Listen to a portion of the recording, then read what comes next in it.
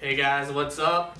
We are finally putting Frappuccino, my Argentine black and white Tegu, in his adult enclosure. It is not exactly finished right here. Obviously I still have the coverings on the glass and stuff, but we are finishing it up and I'm putting together a video, or this video, to show you guys what it looks like and see his initial reactions. This is the T100 from Animal Plastics. If you're looking for a big enclosure and do not want to do it yourself, this is probably your best bet. This is 8 feet long by 4 feet wide by 4 feet tall. It was a little over $1,000, but you're not going to get much better, unfortunately. And they do work with you a lot, so their customer service is amazing. Anyway, I'm going to show you guys me putting, the stuff inside, putting it together. Unfortunately, I didn't record me putting the actual unit together, but I could kind of briefly discuss how I did it. So stay tuned and we'll talk about it. Briefly talk about putting it together. You're probably going to want to have 2 to 3 people. You're going to be turning it around a couple times and it's going to get a little bit annoying with that. You definitely cannot do it by yourself unless it's a smaller unit. And the only other thing I would say that's notable is that when you get it delivered, you're going to have to meet up with the truck driver since it's so big, and you're going to have to load it probably into your own car, so you're probably going to need a car that can fit an 8x4 or whatever size you get piece of sheet or plastic. So that's something you should think about, and you should also bring an extra person as these pieces are heavy. The unit does come with detailed instructions that should be more than enough to get you through it, and all the screws you will need. You will probably just need a drill. To start, we first hung up our 2 Arcadia T5 14% UVB bulbs. They are the 48-inch ones. There are some customization options that were helpful for this as well that Animal Plastics did. We then lifted up the top a little bit and pulled the cords out, instead of drilling a circular hole for these things to come through, so we can keep it a little bit more sealed. The customization options Animal Plastic offers allows for you to put some beams in here that match the width or the thickness of the fixtures of these UVB bulbs, so you can hook them up pretty easily. You just drill them into it. And the 14% that we got because there's a lot of distance between the ground and these.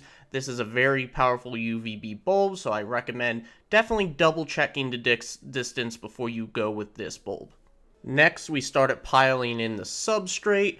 I did a sand soil mix. I usually do 2 bags of soil to 1 bag of sand. This is just regular play sand. We also got the cheap Scott's organic with peat moss soil. This usually works out and is typical for a lot of Tegu owners. This is probably the most recommended when I ask my Tegu group that I'm in on Facebook. So I definitely recommend going with that. It's also a cheap option compared to a lot of other organic soils, so if you get a lot of them, you're not going to break the bank. I did about 8 inches of depth, which is pretty much recommended for adult Tegu. There's some parts that are a little deeper though. The next thing I added in is this beautiful piece by David over at Country Scales and Tails Enclosures in Missouri. It is a combo hide basking spot. It features a removable top, a gripped ramp, a hide space. It is well finished and a lot cheaper than any other place I priced out. So I definitely recommend them, and I'll link them in the description. It is a beautiful piece and I'm very happy with it. Next, I added in the remainder of the lights. This bulb right here is an 80-watt floodlight. Next, I added in a Megaray 160 watt, so we could have a basking area for UVB as well. I double-checked the measurements on it. Then I just added in a regular LED bulb that emits daylight, just to brighten up the enclosure a little bit. Along with the basking rocks you will see in a moment, the temperature gets to a perfect 130-ish degrees, which is great for an adult Tegu. So I got a bunch of rocks from a local masonry store. They had a ton of options, and there was these nice sheet-like rocks that were totally black that would absorb a lot of light, and I just put 2 of them in there, and like I said, it gets it to a nice basking temperature. Here I am adding some additional rocks to the enclosure just to diversify the horizontal space, add for some climbing activity. I put 3 in there. The main one that you're seeing right here is this nice granite rock. It's very big, very heavy, and it looks great inside the enclosure. Then I added 2 simple rocks, as you can see. Here's one of them here, and I will be adding an additional one in a moment. I might add more rocks in the future. I might even remove them in the future. I'm not exactly sure, but I did get a ton of rocks for a nice price, so I do have additional rocks just laying around. So if not using them in here, maybe I'll use them in my Ackie enclosures because they love climbing, but we'll see how the future goes. Finally, I added in sort of bathing / water bowl. I don't expect him to use it yet since he's kind of tiny and he's afraid of the plastic, to be honest, but I put it in there for now. I also added some Springtails from Josh's Frogs. I got 2 of them and added them around the enclosure. Along with that, I took some of my dubia roaches from my colony and threw them in there for enrichment and cleaning. Here's the final enclosure with Frappuccino in there chilling. The only couple additions I put in there is a small water bowl in the back until he's ready for the big one, and a ThermoPro to read humidity and temperature. This is the grand scale picture and it looks awesome.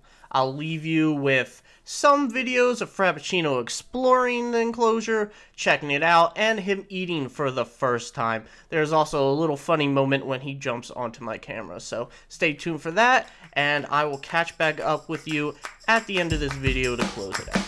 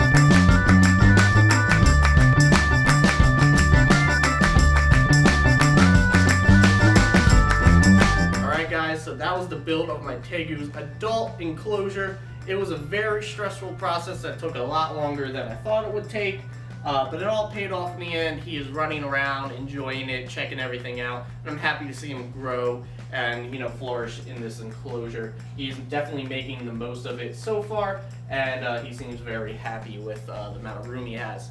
If you have any questions about this build or getting this unit, or doing any of the things I did, let me know. Anything I can do to make this less stressful for you guys, I'll be happy to help with.